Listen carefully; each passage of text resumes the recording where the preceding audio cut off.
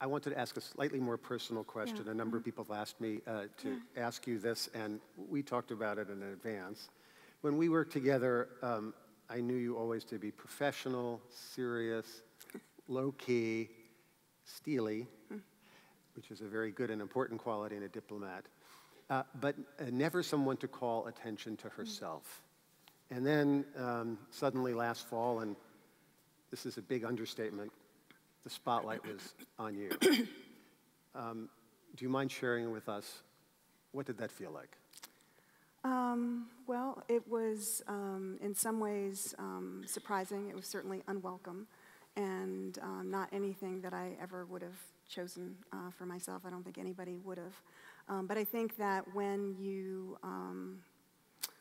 find yourself in a position like that, and that's obviously a dramatic position, but I would say that over many years working for the American people and for the U.S. government, you have challenges, and so you have to meet them in the best way that you possibly can, and that's what I tried to do. And I many people have, as you have sort of complimented me on that. I'd note that the State Department and the federal government, and I'm sure local and state governments, are full of people who would have responded just as I did, just as the other witnesses did, that you are called upon to tell the truth. We are government officials, and so we respond in a nonpartisan way. But it is important to tell the truth, and then to hand it over to political leaders who take their own actions on that. I guess I would just say one other thing, which is that people have asked me, well, how did you know what to do? And I didn't. But there are little.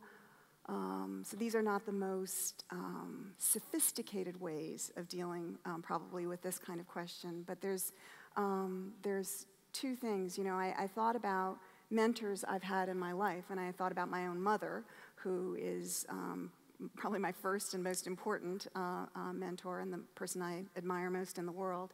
And what would they do? And what would they want me to do? And how would they go about it? I mean, I think that sometimes asking yourselves questions like that can really, you can really find your courage. And the other question is perhaps a little less idealistic, but if, in philosophy courses it's called the New York Times test. If there's going to be a headline in the New York Times, what do you want it to say about you? And so,